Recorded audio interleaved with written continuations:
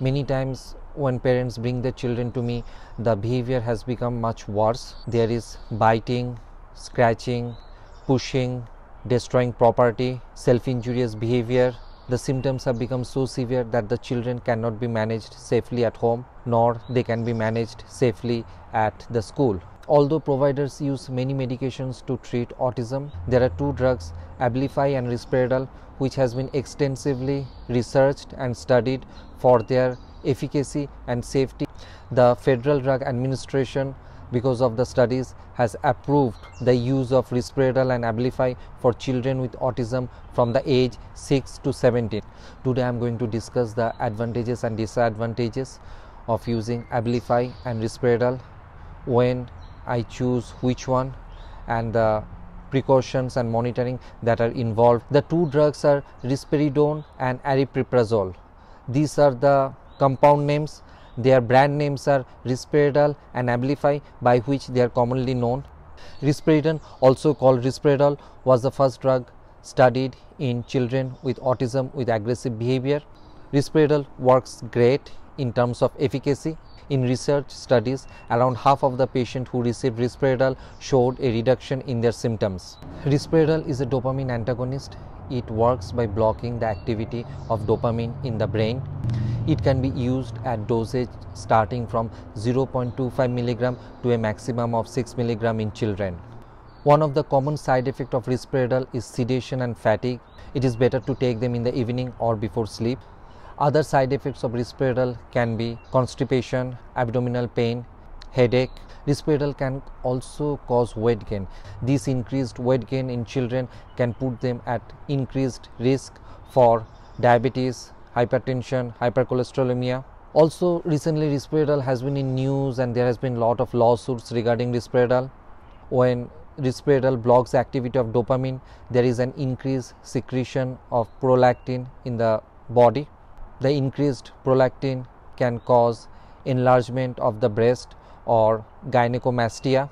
It can also cause, in rare circumstances, milk coming out of the breast called galactorrhea. This can happen both in male and female. Long-term use of Risperidal can also cause abnormal involuntary movement. This is called tardive dyskinesia, and children has to be monitored for that. Sometimes the side effects can be irreversible. In addition, long-term use of Risperidal can cause elevated blood sugar and elevated lipids. The second medication approved by the Federal Drug Administration is Abilify, or also known as Aripiprazole. Abilify is a partial agonist at the dopamine receptors, which means that it partially blocks the activity of dopamine. This is a newer drug, and since it partially blocks the activity of dopamine, there are fewer side effects associated with Abilify. Abilify can be started at a low dose of 2 mg and can be titrated up to a maximum dosage of 30 mg. Abilify does not cause sedation, and for many it is activating. It can be taken in the morning. Common side effects of Abilify are nausea, vomiting, abdominal pain, dizziness, akathisia, and insomnia. Although Abilify causes lesser side effects than Risperidal, theoretically Abilify can cause all the side effects and needs careful monitoring like Risperidal. Now, as a psychiatrist, the important question that I have to face: when to choose Abilify and when to choose Risperidal. Now, since Abilify has fewer side effects, why not use Abilify for all children? All children with autism are unique, and there is no one-size-fits-all approach. Some children respond well to Risperidal, and some children respond well to Abilify, and some do not respond to both, and other medications have to be tried. But there are certain guidelines that I follow in my practice. If symptoms are less severe, then Abilify is my first choice. Also, in my clinical practice, I have seen that Risperidal has a more potent and stronger effect than Abilify. In psychiatry, I have seen that potency and side effects are many times related. The drugs which are more potent also has more side effects. For children who are bigger and stronger, who has this aggression and self-destructive behavior, it is very hard to contain them. They can put others at risk when they get aggressive. Especially for those children, Risperidal works very well.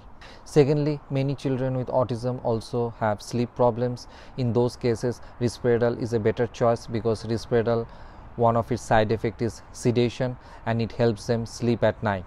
If I use Abilify for them, then I many times have to add another medication for sleep. But if I use Risperidone, then one medication will serve both the purpose. Also, children who are already obese or are overweight or have hypertension or high blood glucose level, Abilify is always the better choice because of the fewer metabolic side effects. If a patient is stable on Risperidone and they have been stable for some time, I also try to switch them to Abilify because it has fewer side effects in the long term. Many times I am successful, but many times when I try to switch them to Abilify, the aggressive symptoms come back and then I have to put them back on Risperidone. Both Risperidone and Abilify, the side effects are dose dependent. The longer these medications are used and the higher dose they are used, the more the chances of side effects. Routine blood monitoring is recommended for both to check the levels of blood glucose, lipids, cell count and prolactin. It is also essential to watch for weight gain, as children tend to gain more weight than adults, and this puts them at risk for diabetes, hypertension and hypercholesterolemia.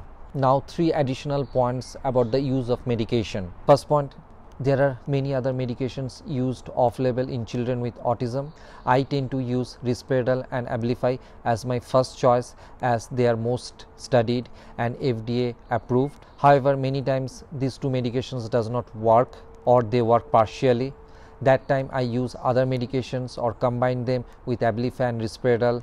Since medication does not address the core symptoms of autism, children with autism, once they start doing well, once they learn coping skills, once they learn how to manage their anger and frustration in a healthy way, many of them can come off the medication. Talk with your psychiatrist about lowering the dose of medication if your child has remained stable for a long time. However, remember, lowering the medication dose can sometimes increase the problematic behavior. Once your child is on the lowest dose of medication and has been doing fairly well at home and school, have a discussion with your psychiatrist if a trial is possible when your child can be managed and monitored without the medication. Remember, there are risks associated with that. Many times when children come off the medication, all the problematic behaviors can rebound. I have helped families with autism to manage their children on a lower number of medication and on a lower dose of medication. In some occasions, I have been successful in taking the children off the medication completely. But changing medication, reducing the dose, stopping a medication is very complicated and risky, especially in children with autism. Be patient, have faith in your child. As children grow up, many of the behavioral problems also decrease over time. Those can be good opportunity to lower the number of medication or give them a trial to come off the medication. But never try to change medication or do any alteration yourself. Always take professional help. All the changes in medication should be done under the medical supervision of a psychiatrist.